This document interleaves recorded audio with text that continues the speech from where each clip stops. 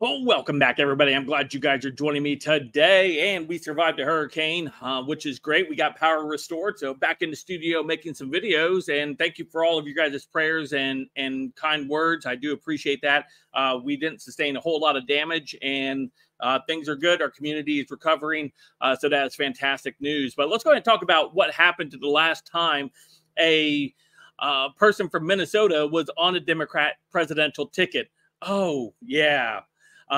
Tim Walz is an absolute horrid candidate, along with Kamala Harris. This ticket is a straight dumpster fire.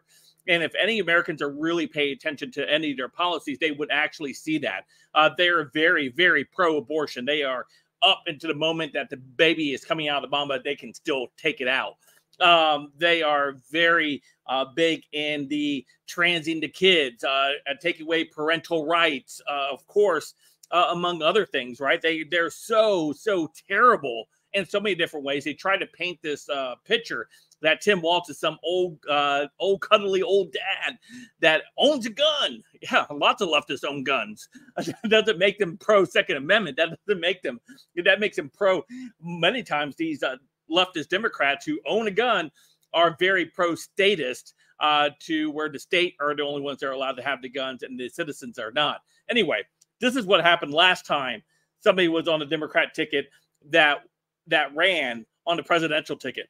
That's right. It was all the way back in 1984 with Reagan versus Walter Mondale. And he was from Minnesota. He was the pick. And the only states that broke for him was Minnesota and Washington, D.C. President Reagan had a huge victory over him, 525 to verse 13. Now, obviously, I'm a realist. I know that's not going to be the result in this election, but there is history to suggest that people from Minnesota who run on these presidential tickets typically don't do very well. They get wiped out, just like it did here with Reagan back in 1984. That's the most recent person who had been on the Democrat ticket from Minnesota. And that's what absolutely happened to them. They got annihilated. Now, granted, Tim is the vice president on the ticket, but nonetheless, there is history for that. And that's what we have here. So just want to kind of, bring that little tidbit of history up as far as what happens with these people from Minnesota that run. It is not that there's bad people in Minnesota, right? There's lots of great people, but don't forget, Tim Walz allowed his state main city to burn for 4 days straight during the BLM riots, refused to deploy the National Guard to protect the businesses and homes of people during those riots, refused to have those people arrested. And the ones that they were arrested, Kamala Harris posted bail links for them to be bailed out.